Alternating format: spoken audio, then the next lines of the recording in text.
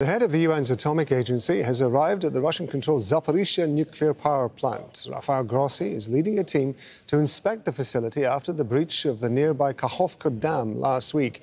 The International Atomic Energy Agency is worried about water levels used to cool the plant and heavy fighting in the area. Meanwhile, Russian airstrikes hit the southern Ukrainian city of Kherson overnight on Thursday.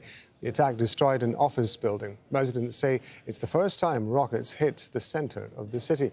We're going to go live to Kyiv. Al Jazeera's Jonah is standing by. We're going to talk about this visit by Rafael Grossi and his team. The trip has been delayed for a while. What are they going to be looking for?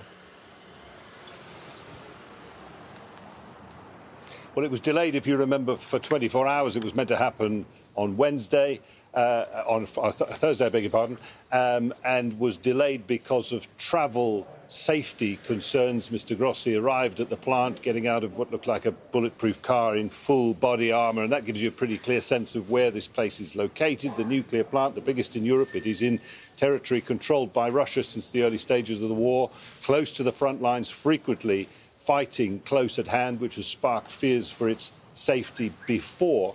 The current, though, concerns come from the breach of the Kakhovka Dam last week. Its floodwaters surging south, depleting the dam, which had been crucial for providing cooling waters to the 6 reactors of the Zaporizhzhia nuclear plant and its cooling reservoir. Now, Mr. Grossi is there to see his own team, the IAEA team permanently situated at the plant, and to inspect the damage and assess the danger for himself. Clearly, any possibility of an accident, any significant damage there could have catastrophic wider consequences. Yeah, we were talking earlier about the attacks that have been going on in Kherson as well. What are you hearing about those?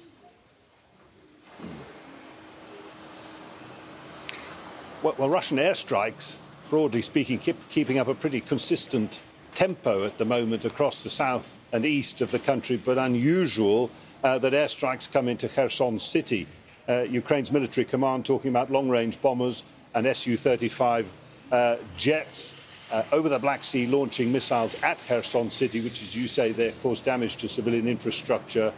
No word on significant injuries. Normally, Kherson city tends to get hit by artillery strikes from the east side of the river. This is pretty unusual. And missiles launched in the same attack at Mykolaiv, a bit further south, at port infrastructure there, and at the Black Sea port city of Odessa, causing only limited damage there. Separately, cruise missiles fired from the Caspian Sea hit the central city of Kryvyi Rih for the second time in 3 days.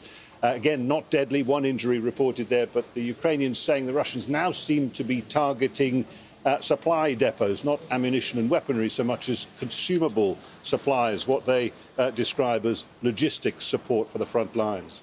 Jonah, thank you very much indeed. That's Jonah bringing us up to date from Kyiv.